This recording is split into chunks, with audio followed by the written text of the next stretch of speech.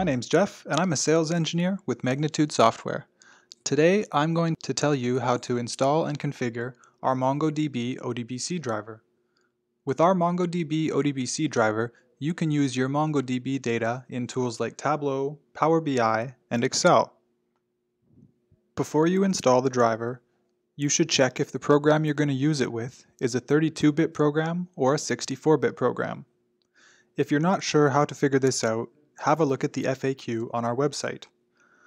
You need to match the bitness of the driver with the bitness of the program. So if you're using 64-bit Tableau, install the 64-bit version of the driver. After downloading the driver, double-click the MSI file to install it.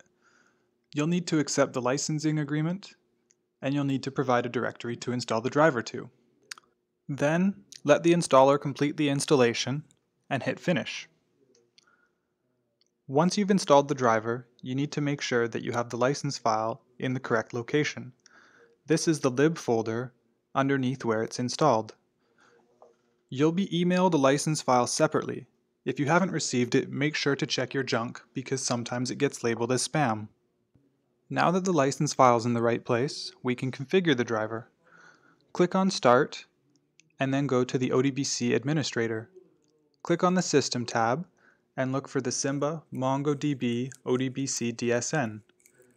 In the DSN, we'll set the host name and the port number to match that of our MongoDB server. If your MongoDB has authentication set up, you can configure that either using username and password, Kerberos, or LDAP. The different options become available depending on which one you choose. If you're not using any authentication, leave it as no authentication. If you're using a replica set, you can configure that also. If you're using SSL, click the SSL options button and configure your SSL settings. In the advanced options, you can configure things like double buffering or the size of binary and string columns. In the metadata section, you can configure options for how your MongoDB collections are translated into a relational schema. For more details on this, please see the documentation for our schema editor. If you need to troubleshoot an issue, you can set logging in the logging options section. When you've completed your configuration, click the test button. If the test does not succeed, double-check your configuration and try again. Once you have a successful connection, you're ready to use the driver to connect with your MongoDB data.